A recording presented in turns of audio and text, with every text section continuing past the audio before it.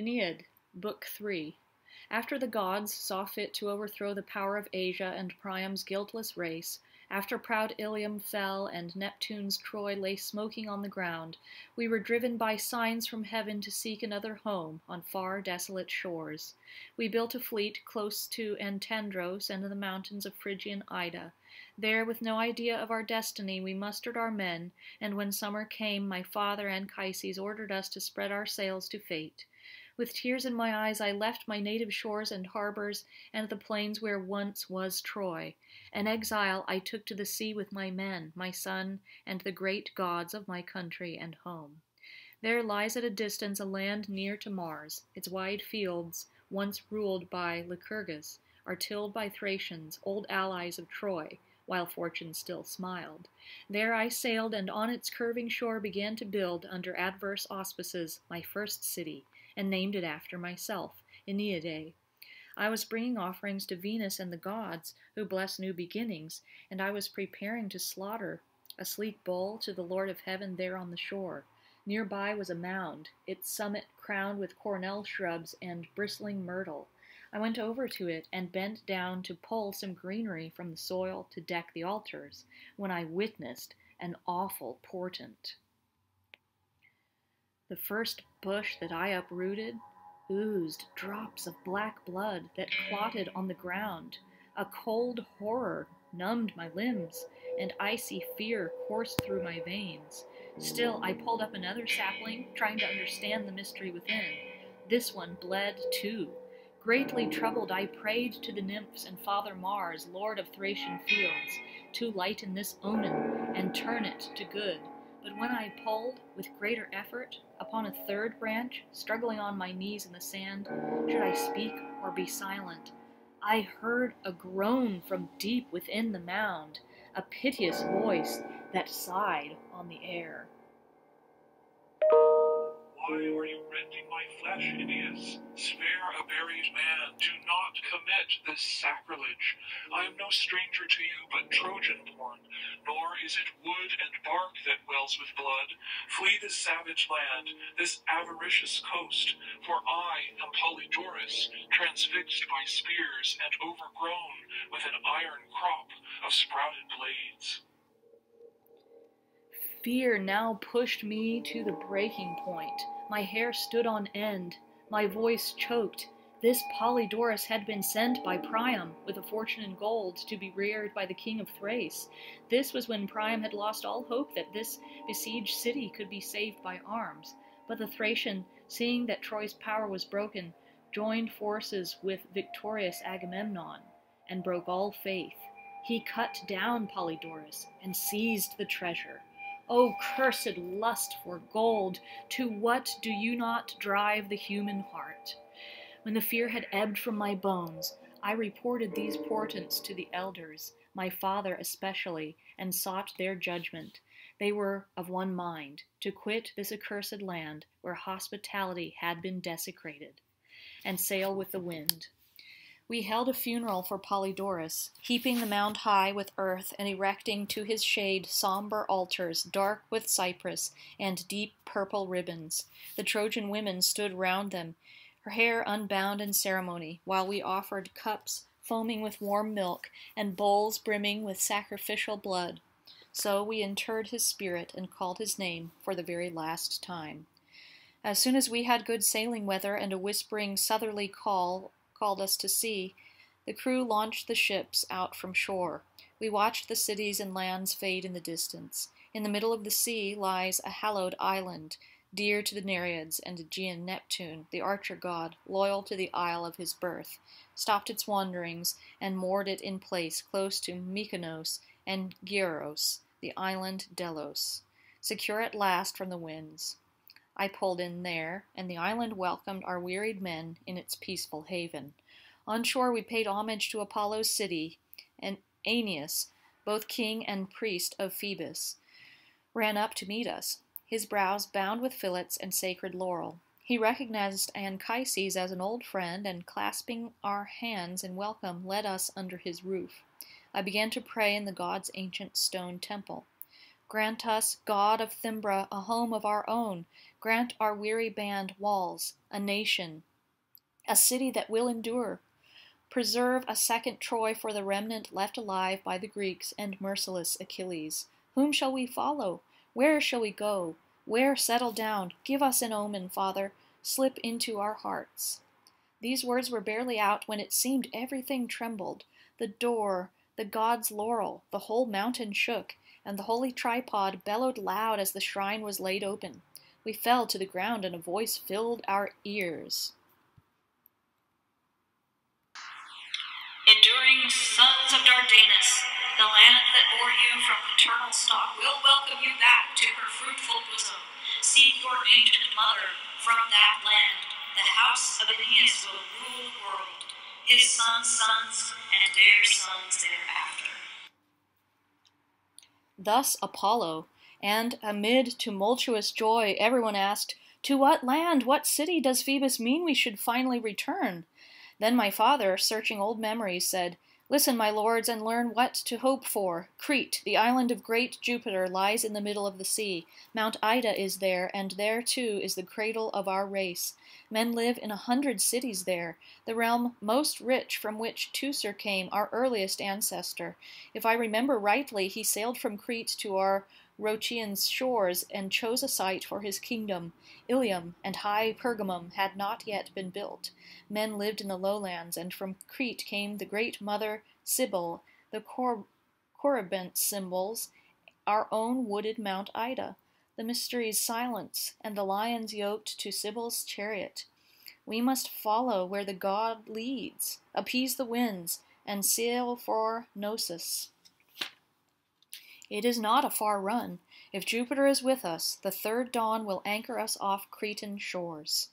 And Chryses spoke and offered due sacrifice, a bull to Neptune, and to you, Apollo, a black sheep to the storms, a white to the zephyrs. A rumor reached us that Idomeneus, the Cretan hero, had gone into exile, that the island was deserted, our enemy gone, and the houses abandoned and empty. We left Ortygia and flew over the sea, past Naxos, ridged with Bacchic revels, past green Donysa and Illyros, past gleaming Paros and the Cyclades. Threading the straits between the islands, the seamen outdid each other, chanting, "On to Crete, the land of our fathers!" And a following wind pushed us along until we glided up to the ancient shores the Curetes once haunted.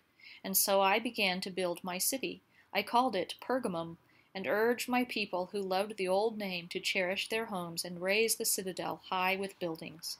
Our ships were just dry, drawn up on the beach, our youth beginning their families and farms, and I was busy making laws and parceling land when suddenly heaven's air turned foul with pestilential, and we were afflicted with a wretched plague, a season of death that spread even to our crops. Our people lost their sweet lives or dragged their bodies around like corpses.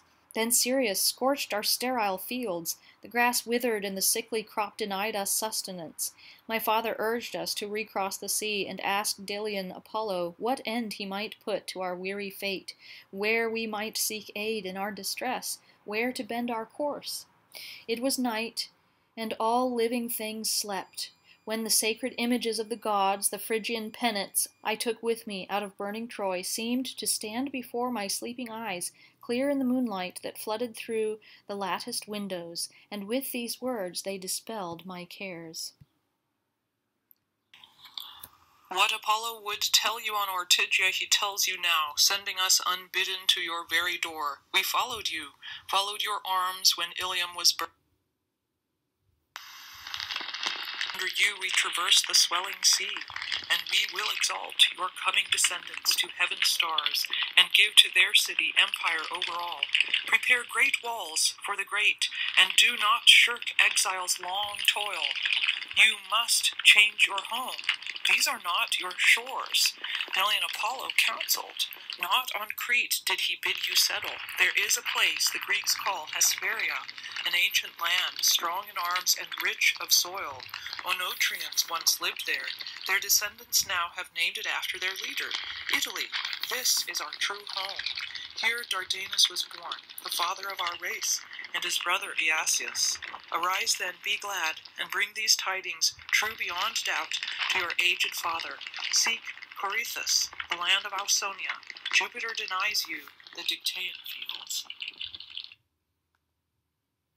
Awed by this vision and the voice of the gods, it was not just a dream. I saw them clearly, their veiled heads and living faces, and a cold sweat poured down my body. I leapt out of bed, lifted both palms to heaven, and with a prayer to the gods made pure offerings upon my hearth.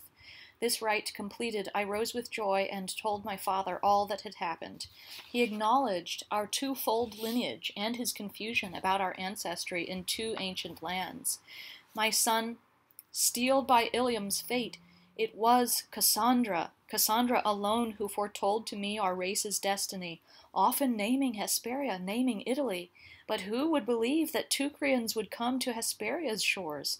Who would be moved by Cassandra's prophecies? Let us yield to Apollo and pursue the better course. My father finished, and we all cheered.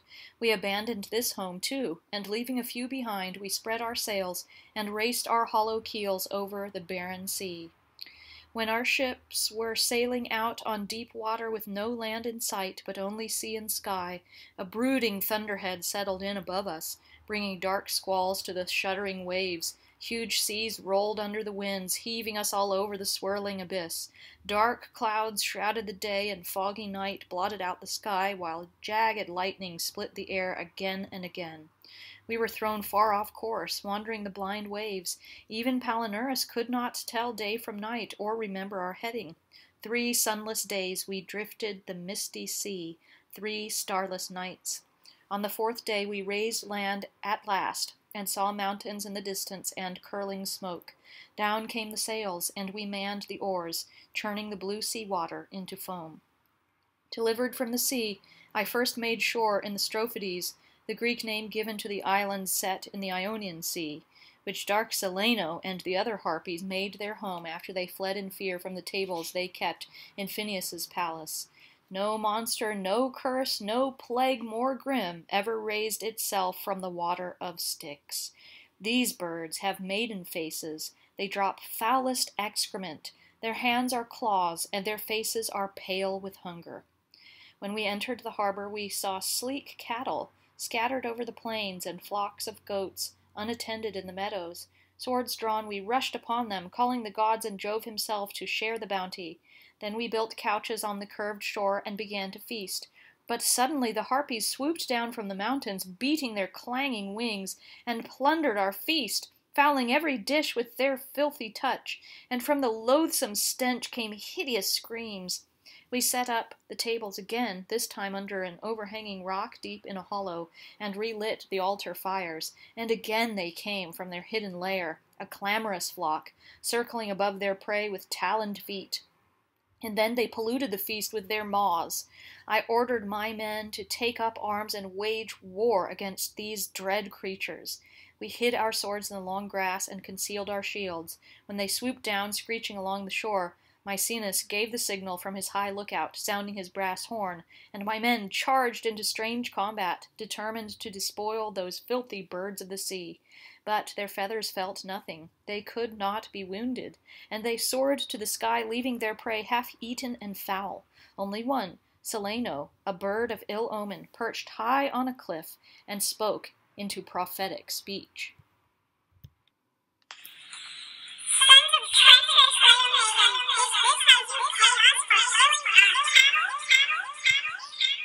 By waging war on the innocent harpies and driving us from our ancestral land, mark my words well. What the mighty Father Almighty told to Apollo and Phoebus Apollo to me, I, first of the Furies, reveal now to you. You are sailing the seas to reach Italy, and so you shall, and enter her harbors, but you shall not surround your city with walls until terrible hunger, and the way you wronged us, drives you to chew and swallow your tables. Celaeno spoke and then winged her way back to the forest. My men felt their blood turn icy with fear. Their spirits fell, and they pleaded with me to sue for peace, resort to vows and prayers rather than arms, whether these were goddesses or hellish birds. Father Anchises, with hands outstretched, called from the beach upon the great gods with proclamations of due sacrifice. Gods, stop their threats. Gods, avert harm. Save the pious, O gracious ones. And he ordered the stern cables torn from the shore, and the rigging uncoiled. A strong southerly stretched the sails, and we escaped on sea surge. Where wind and pilot called our course, wooded Zacynthus appeared in mid-sea.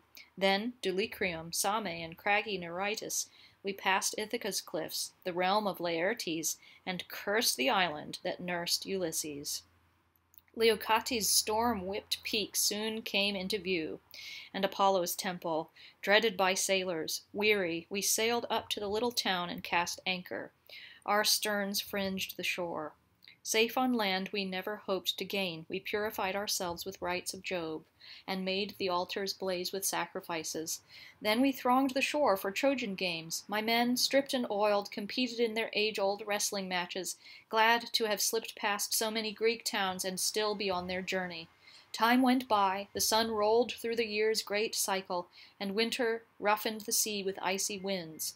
I fixed a bronze shield once borne by Abas to the doorpost, and inscribed this verse. These arms Aeneas dedicates from victorious Greeks. Then I gave the order to man the benches and pull out from the harbor. The crews outdid each other, sweeping the sea with oars. In no time we dropped the peaks of Phaeacia, grazed the shores of Epirus, and entered the Chaonian port of towering Buthrotum. There we heard the incredible report that Priam's son Helenus ruled over Greek cities, having won the bride and kingdom of Pyrrhus, son of Achilles, and that Andromache again had passed to a Trojan husband. I was amazed, and burned with desire to question him about this strange turn of events. I was making my way up from the harbor just when as it happened, Andromache was offering a ritual feast for the dead in a grove outside the city, beside the waters of a pretend Simois, pouring libations to the ashes of Hector, and calling his ghost to the empty mound of green turf, hallowed with twin altars and with her tears. She saw me coming, saw the Trojan arms, and could not believe her eyes. She stiffened, the warmth left her body, and she fainted. After a long time she gasped out these words, "Is the face I see real? Are you a true messenger, goddess-born?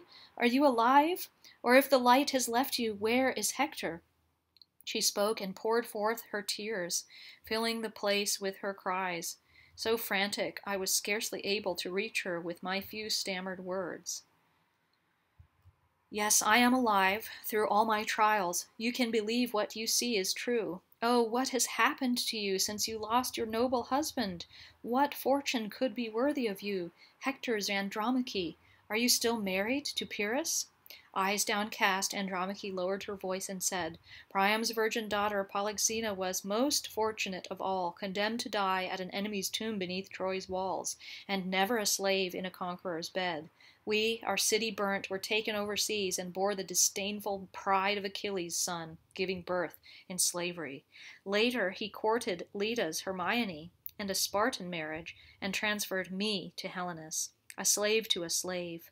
Orestes, inflamed with jealousy over his stolen bride, and hounded by the Furies, caught Pyrrhus off guard and killed him at his father's altar.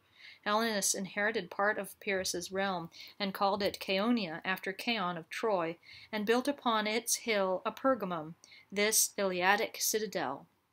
But you, what winds drove you on your fated course? What god has pushed you to our shores all unaware? And what about your boy Ascanius? Is he alive and breathing heaven's air? Even in Troy still does he miss his lost mother? Do his father Aeneas and his uncle Hector inspire him to ancestral valor?"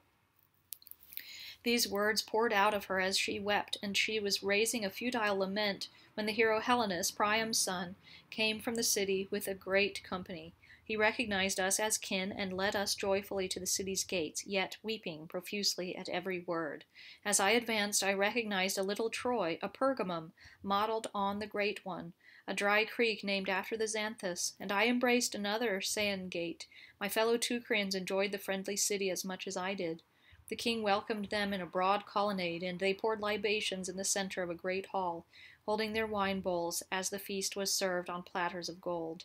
Day followed day, the breeze called the sails, and a strong southerly bellied the canvas. I approached the seer and made this request. Helenus, son of Troy, you speak for the gods. You know the will of clarion Apollo, his tripod and laurel, and you know the stars, the sounds of birds and birds on the wing. All the omens concerning my journey have been favorable.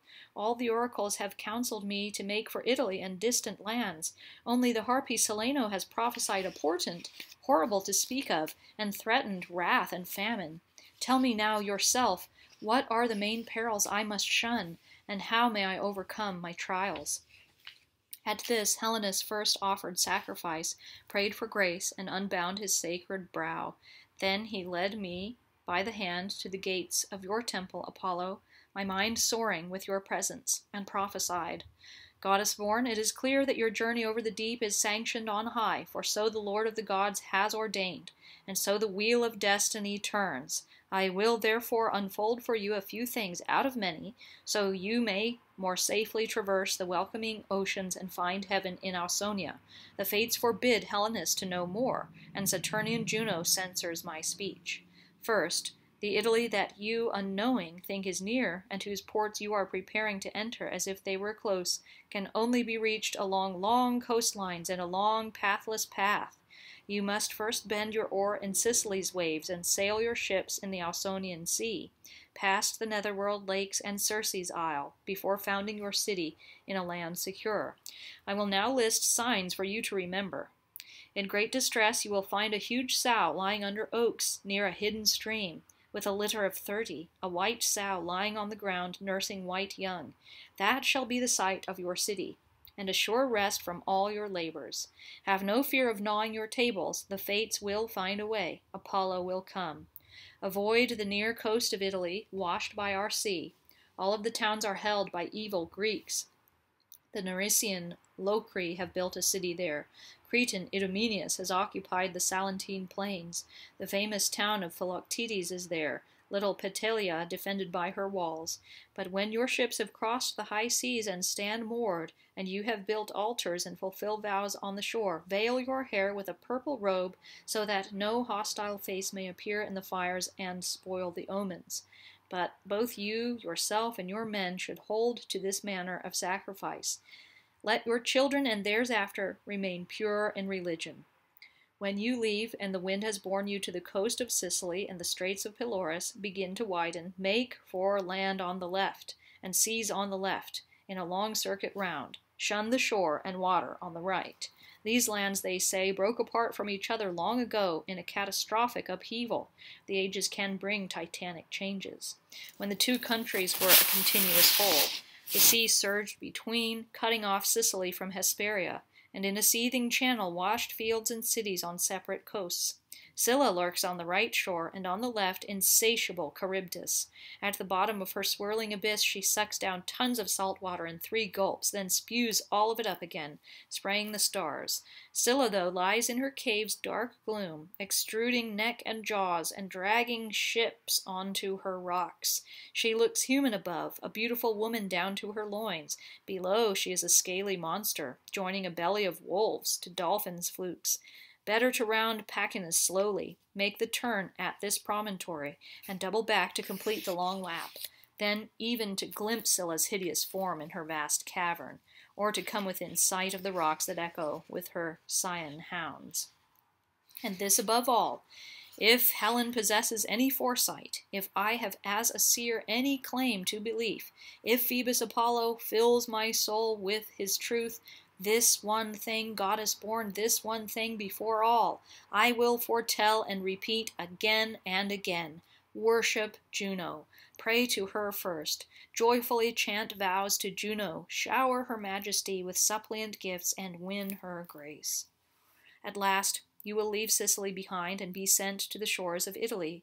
When you come to Cumae, its mystic lakes, and the woods of Avernus, you will meet a prophetess who in her frenzy chants the future and commits it to leaves with marks and signs. Whatever verses the virgin priestess scratches on leaves, she arranges in order and stores in her cave.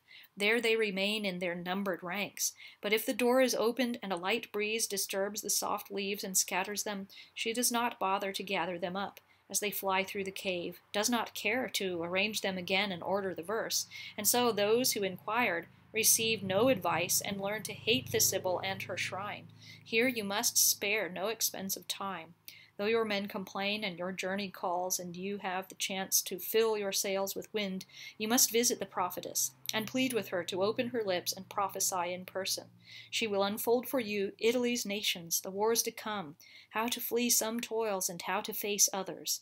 Venerated, she will also grant you a favorable voyage. This counsel you are allowed to hear from my lips. Go, and by your deeds lift Troy to the stars. Helenus finished his kindly advice, and then ordered that gifts of heavy gold and sawn ivory be brought to our ships, and he himself stowed in our hulls massive silver and cauldrons from Dodona, a coat of golden mail, and a superb helmet crested with plumes, arms of Pyrrhus himself. There were gifts, too, for my father, and horses, and pilots to guide us, extra oarsmen and gear for my crews.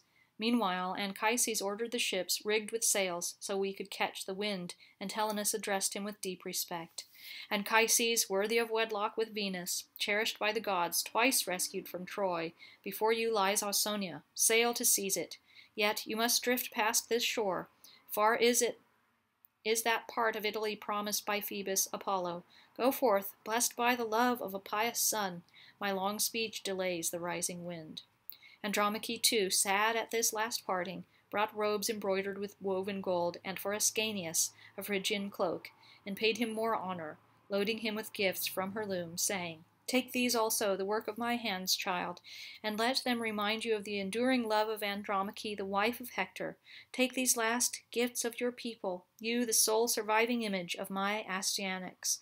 He was just like you in his eyes, his hands, the expression on his face. He would be the same age as you are now, a growing boy. Tears welled up as I said my goodbyes. Live happily. Your destiny is complete. We are still called from one fate to another. Your rest is won. You have no seas to plow, no quest for ever receding Ausonian fields. Before your eyes is an image of the Xanthus, and a Troy that your own hands have built, under better auspices. I hope and pray, and less vulnerable to the Greeks. If I ever enter the Tiber and its valley, and look upon walls granted to my race, we will have sister cities and be allies. Hesperia, allied to Epirus, with the same Dardanus as ancestor, and the same tragic past. We will make them one Troy in spirit, and may it pass into the care of our children's children. We sailed past the near Chaeronian cliffs, along the shortest sea lanes to Italy. Evening fell, and the hills grew dark. We allotted the next day's rowers and spread out on the dry sand for refreshment and rest. Sleep flowed through our bodies like a river. Night, driven by the hours, was just half through when Palinurus woke. He rose and tested the winds, listening, his eyes scanning all the stars gliding in the sky. Arcturus, the rainy Hyades, and the two bears, and Orion, armored in gold. He saw their steady light in the clear air and gave a piercing signal from his ship. We broke camp quickly and headed out, spreading our sails. Soon the stars faded in the rose light of dawn, and we saw dim on the horizon the hills of Italy. Italy! Achates was the first to call, and all the crews cheered, Italy! Italy! Father Anchises wreathed a great bowl, filled it with wine, and called to the gods from his ship's high stern. Lord of sea and earth and storm, O gods, make easy our way with wind at our backs. The winds he prayed for freshened. A haven opened before us, and a temple of Minerva appeared on the heights. The crews furled sail and turned the prows shoreward. The harbor curved like a bow, away from the eastern surge, hidden behind rocky breakwaters that foamed with salt spray. Towering cliffs led down two craggy arms, and the temple retreated between them back from the shore. I saw there our first omen, 4 snow-white horses grazing on the plain, and Father Anchises, War! You bring us war, O promised land. Horses are armed for war, and yet horses sometimes are reined in concord. There is still hope for peace. Then he prayed to the holy power of the warrior goddess, Pallas, who first welcomed our cheers, veiling our heads with Phrygian robes before her altar, and remembering Helenus's tense commands, we offered the prescribed sacrifice to Argive Juno. Our devotions done, we pointed our ships to the open sea, hauled up the sails, and left behind the mistrusted Greek lands. We scanned the Gulf of Tarentum, founded by Hercules, if the tale is true. Across the bay in Lacinia rose a temple of Juno, the towers of Caulon, and Selacium with its wreckage of ships. Then, cresting a wave, we sighted far off Trinacrian Aetna, and heard the sound of the moaning sea crashing on rocks and breaking over the speaking shore. The shoals surged high and seethed with sand. Then Father Anchises. This surely must be Charybdis. These are the crags and dread rocks foretold by Helenus. Lean on the oars and pull us away, men. They did just that. First Palinurus swung the groaning prow hard to leeward, and the whole crew held us to the left with sail and oar. The ship rode the arcing waves to the sky and sank with them to the depths of hell. 3 times the hollowed cliffs roared. 3 times we saw spray strike the very stars. With evening the wind died, and the bone-tired and lost, we drifted to the Cyclopes coast. A huge harbor lies there, the water sheltered and still, but Etna thunders nearby with horrific crashes and darkens the sky with swirls of black smoke and glowing ash. Globes of flame rise to lick the sky's dome, and then the mountain retches up rocks, its own wrenched-out entrails, and whirls molten stone up with a skyward groan, boiling and churning in its innermost depths. The story is told that Enceladus and his body, charred by the thunderbolt, is weighed down under all that mass. Above great Etna breathes out flame from its ruptured furnace. And when Enceladus turns over, all Trinacria trembles and groans and shrouds the sky with smoke. That night we lay in the woods, enduring endless horrors, and never saw where the sound came from. There were no stars, no light at all in the sky, and misty clouds had buried the moon. Dawn melted away the night's damp shade and rose in a clear sky. At break of day, a strange figure came from the woods, gaunt with hunger, squalid and pitiful. He stretched his hands toward the beach. We stared at him in horror. Filthy, beard-matted clothing fastened with thorns, but in all else a Greek who once had been sent to Troy in his country's arms. When he saw by our clothes and weapons that we were Trojans, he stopped in fear for a moment, then rushed to the shore with tears in his eyes and prayed, "By the stars, by the gods above, and by the light we breathe, take me away, Trojans, anywhere at all. That will be enough. I know I'm a Greek who shipped out to Troy. I admit that I fought against the gods of Ilium. If my guilt for that is so great, cut me to pieces and throw me into the sea. At least I will die by human hands." He spoke and then clasped our knees, groveling at our feet. We urged him to tell us who he was, where he was born, and what fate dogged his steps. My father Anchises himself was just a moment's pause, gave the man his hand, encouraging him with this pledge of friendship. At last the man put aside his fear and said to us, "I am from Ithaca and served under Ulysses, that unlucky man. My name is Achaemenides. And because my father Adamastus was poor, if only I were still a poor man in Greece, I set out for Troy. Here my shipmates left me in Cyclops' cave, forgetting me when they ran from this gruesome entrance, half mad with fear. That cave is a house of gore, dark and huge, and he is gigantic, towering to the stars. O gods, rid earth of this monster. No one could bear to look at or speak to him. He feeds on men's flesh and drinks their black blood. I myself saw him seize 2 of my friends in his huge hand as he sprawled in his cave, and smash them to bits, spattering the rock with their gore. I watched while he chewed their dripping limbs. I saw the warm muscle quiver in his jaws. But he has not gone unpunished. Ulysses did not stand for this. The Ithacan did not forget who he was when the time came.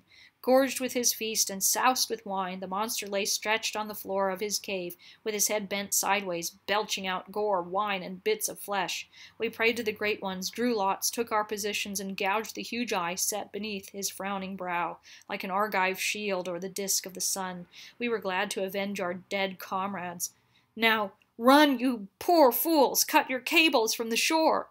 For there are 100 other Cyclopes here along these curved shores and in the high hills, the same size and shape as Polyphemus, when he pens his sheep in the cave and milks them. The moon has filled her horns with light 3 times since I began to drag out my life in the woods among the lonely lairs of beasts. I watch the Cyclopes from a high rock and tremble at their voices and tramping feet. Berries and wild plums are my sorry fare, roots grubbed from the ground. From my lookout I saw your fleet coming to shore, and now I have surrendered myself, come what may. It is enough to have escaped these savages. Take my life, by any death whatever. These words were no sooner out than we saw Polyphemus himself, moving his vast bulk down the mountain, a shepherd among his flock, heading down to the shore he knew too well. A hideous monster, hulking in his eyeless dark.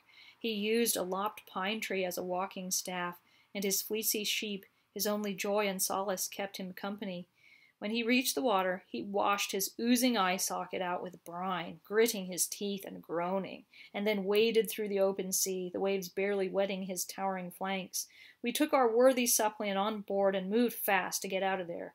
We cut the cable silently and began to row hard. The Cyclops heard and turned toward the sound, but when he couldn't lay hands on us, or match the pace of the Ionian waves, he let out a great roar that shivered the sea. The heartland of Italy shuddered, and Aetna bellowed from within its winding caverns. The Cyclopes tribe was roused and came down from the wooded mountains to fill the shore. We saw them standing helpless, lone eyes glaring, these brothers of Aetna, heads reaching the sky, an unnerving conclave. Like aerial oaks on a mountain top are coniferous cypresses in a high grove of Jupiter or woods of Diana. We pitched headlong under full sail in whatever direction the wind took us, but Helenus's words rang in my ears, not to steer between Scylla and Charybdis, where the slightest mistake would mean our death. We had decided to sail back. When a northerly came blowing down the straits of Pelorus, our course took me past Pantagia's mouth with its living rock, past the bay of Megara and low-lying Thapsus. Echmenides pointed out these coasts which he had seen before when he sailed as luckless Ulysses' companion. An island lies stretched before a Sicilian bay opposite wave-washed Plemmyrum, or Tygia in its ancient name. The story is told that the river Alpheus channeled his water under the sea to this very island, mingling his waters with yours, Arethusa. We worshipped, as told, this land's great gods. Then we passed the loam of Pelorus's wetlands, skirted the jutting rocks of Pachinus, and saw far in the distance Camarina, which the fates will not allow to be moved, the Geloan plains and Gela, named after its rushing river. Then steep Acragas, breeder of noble horses, showed off its great walls, and with a tailwind I left you behind, palmettoed Selinus, and grazed Lilybaeum with its hidden shoals. Then the sad harbor of Drepanum took me in. Here I, who had weathered so many storms at sea, lost my father and Chryses, solace of all my cares, best of fathers, rescued from such great perils. In vain you abandoned me in my weary hour.